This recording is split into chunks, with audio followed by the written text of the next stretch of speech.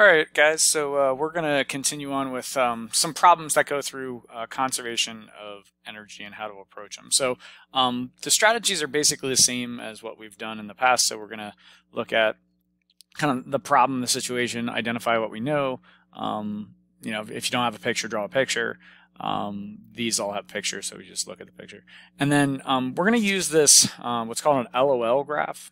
So it's not really funny, but it is in the shape of an L, and then an O, and then another L. And we're gonna use that graph to identify kind of the energy, all the different energies at one position and sort of the amounts, the energy at the other position that you're comparing it to, and then the system, which is what contains all that energy, and if there's any energy flowing into or out of the system. So let me get rid of all that writing, and let's just start going through stuff. So it says a cart is moving at 5 meters per second. So that's the 5 meters per second here, that's a velocity. And that's the velocity at point A. So if we want to label that velocity at A, we can. And at an instant, the cart is motionless. At the instant the cart is motionless, it runs into a spring. It runs into the spring and stops. So this is VB, and it comes to rest. It says, what is the largest amount the spring could be compressed in? Assume there's no friction. So that's an important idea. So we're trying to figure out kind of like how far the spring got compressed in from its original length. We're trying to figure out what that distance in is.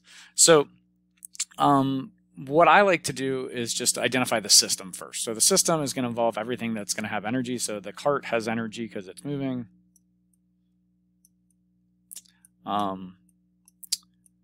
The spring is going to have energy because it gets compressed. Other things that are interacting with the cart and the spring, you could talk about the floor or the ground or the track. That would be especially useful if you had friction involved, because that would be like non-mechanical energy. And then the other thing that you always want to include, if you want to include gravitational potential energy, you need the Earth. So the Earth is part of our system too. So we got the cart, the spring, the track, and the Earth. Now, I'm not saying that all of those things are going to contain energy of our system, but they are the things that I would say we should always consider to be important. So it might not be track, it might be a ground or floor or something like that. So at point A, we know that this cart is moving, so it's got kinetic energy. So I'm just going to put a little check mark there. It's got kinetic energy. At position A, it is not raised above the ground, so it's not going to fall. So there's no gravitational potential energy. So I'm going to put a 0 there for that because we don't have to really worry about it. And then for spring potential energy, that would be if the spring was compressed or stretched at position A, and it hasn't run into it at position A, that you would imagine this is like further out at position A. So I would say there's no spring potential energy there either. So all of the energy that we have in the system to start is just in the car. So I'm just going to make up some number of bars. I usually just go up 4 bars or 4 spaces, just to give it a visual, like that's where all my energy is. Okay. So then we're going to consider the same types of energy at position B. Right? So at position B, it says the velocity is 0, so there's no kinetic energy. So this is going to be a 0 down here. We can cross that off. Gravitational potential energy, it's still not going up or down. It's not, doesn't have the ability to fall. So it's at the same level. So that's going to be 0. So we don't have to worry about that one. And then what we do have is we have the spring. So the spring gets compressed and it gets squished in. So it's going to have spring potential energy, so that's fine. I would say that there is no energy lost in this system. So it says there's no friction. So there's no energy escaping out of our system into heat or sound. So if we had 4 bars over here, according to conservation of energy, we should have 4 bars over here. And that's just like the idea. So the total energy at position A, before the cart runs into it, should equal the total energy at position B, which is after the cart has run into the spring and stopped. So what we're going to do is we're going to set up an equation based on the chart. So really, the total energy we have at A is kinetic. So we have the kinetic energy at A. And that's going to be equal to the total energy we have at B, which is all spring potential energy, so US. And that's it. That's kind of the qualitative approach to this. And now we're going to start doing some numbers and solving for the maximum compression of the spring. So we're going to use the equations for kinetic energy, which is like 1/2 mv². We want to use the velocity at point A, so I'm just going to write a little subscript there for A.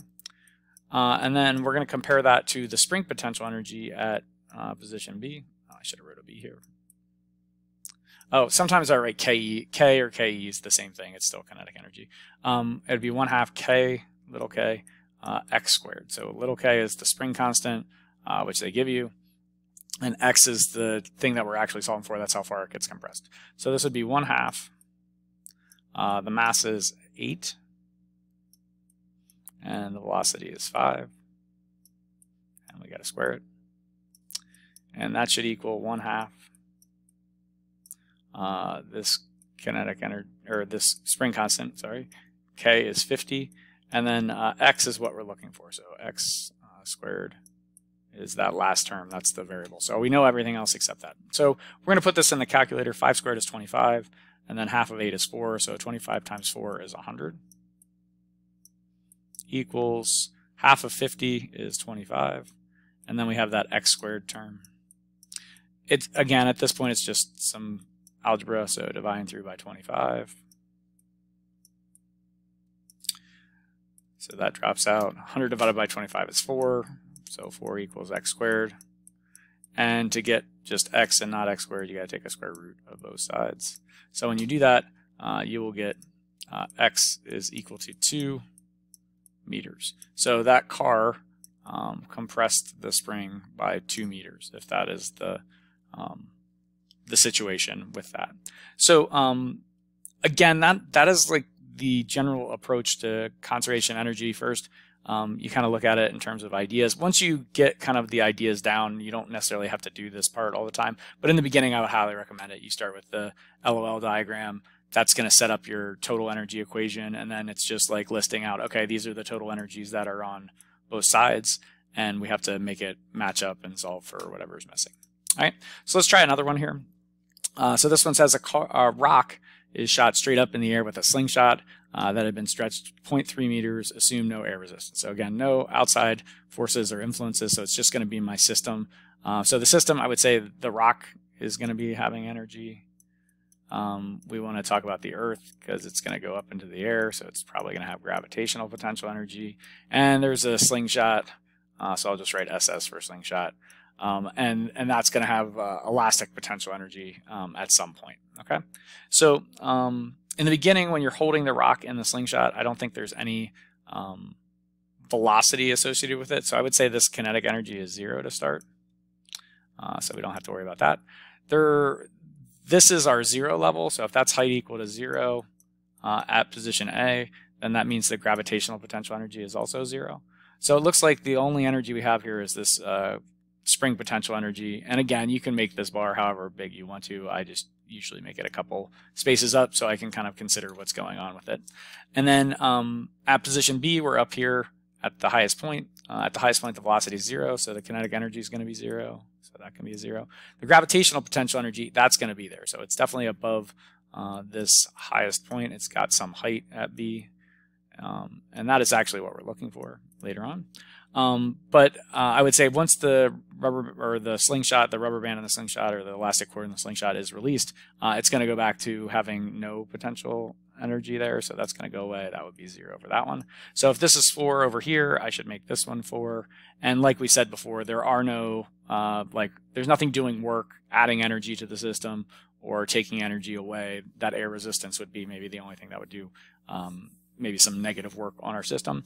So our equation again is just the total energy at one point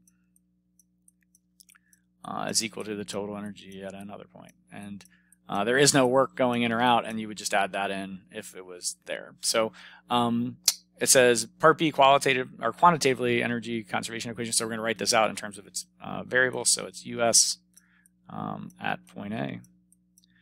Is equal to the gravitational potential energy, UG, at point B. And we're just going to plug in the equation. So it's 1/2 K, this would be X squared, this is the stretch at point A, is equal to mg, and then height at B. All right, so we just have to plug in numbers from the ideas that are up here. So 1/2, the spring constant's 100. and then x is 0.3, and we got to square that. And then that's equal to the mass of the rock. The mass of the rock is 500 grams. We don't work in grams, we work in kilograms, so that's 0.5 kilograms. So I would give you a number that you wouldn't have to convert, but this problem did not. So 0.5 is the mass, 9.8.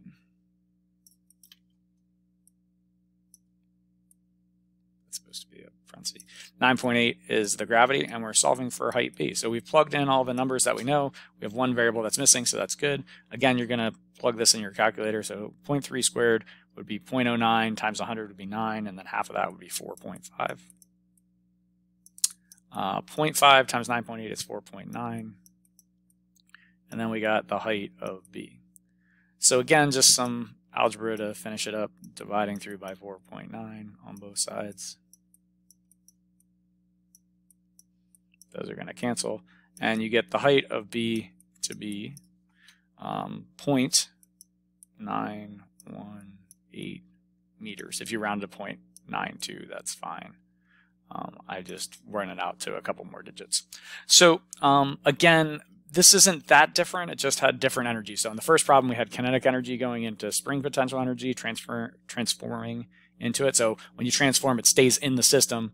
And then now in this one, we had spring potential energy transforming into gravitational potential energy. So again, staying within our system. The last one here, we're gonna do this a little bit different, and it has our first encounter with kind of energy being lost out of our system. So it says 10% is lost to friction. So this track is removing energy from our system. So just looking at the example here, we have a cart at the top of a hill. It's going to roll down the hill, and it's going to be moving at the bottom, and we're trying to find the velocity at b essentially. So the velocity of the b is what we're looking for. Again, this LOL diagram helps people kind of understand what energies are present. Before you can talk about the energies, you got to talk about what is going to have energy. So the cart is going to have energy. I would say the Earth, because it has gravitational potential energy. The cart has kinetic energy at the end. It has gravitational in the beginning. The track is removing energy. So the friction along the track or the roller coaster, that is removing energy. So that's outside. So the track is outside of our system.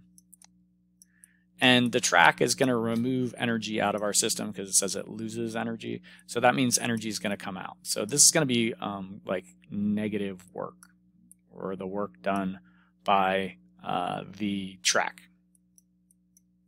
That's supposed to say track here. If you couldn't read it, I'll try to highlight it again. So T-R-A-C-K, track. All right, so going back at position A, we have our cart. It's got some height above the ground. So I would say it definitely has gravitational potential energy. The velocity is 0, so that's going to be 0 there.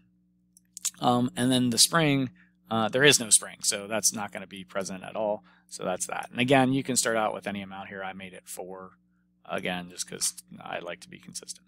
At the end, the cart is moving. So it's definitely got kinetic energy. It looks like at height 0, so that looks like that's going away. There's still no spring, so those are both zeros here. And the energy, like it started out with 4, it lost some, so it's going to have less. And we're not sure exactly what it is, but if I did 10% of 4, it'd be like 0.4. So if I subtract a little bit there, that's fine. So again, it's just working through the same ideas. It's just this time the total energy at the initial position is not exactly the same as the total at the end, because you basically just add. So the total energy plus this negative work done by the track would equal the total energy at B. And you can express this a lot of different ways. You could have moved the work done by the track going to this side. You could put the equal sign here. It doesn't really matter, but it's just kind of thinking about what's going on. So the total energy is just gravitational. So the gravitational at A plus the work done by plus the negative work done by the track. The work done by the track is 10% of the total. So what was the total in the beginning? That's the 10% or 0.1. That's 10%. of the gravitational at A. So like that is what we're starting out with. So this is like 0.10 of the gravitational potential energy at A. So once we find this number here, we're going to be able to plug it in there and then figure out what that 10% is.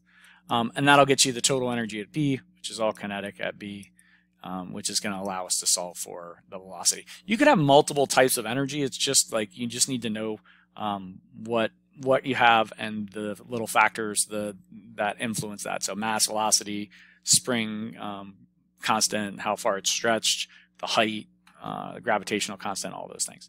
So if we plug into this, it's mgh at A plus negative 0.1 of mgh at A. So basically, like the left side ends up being 90% of the total energy that you start with. And that's equal to the kinetic energy at B, which is 1/2 mv squared, and this is the velocity at point B. All right, so we're just going to plug in here. The mass is 40, gravity is 9.8, the height is 5, and then it'd be 0.1, and then these same numbers of 40, 9.8,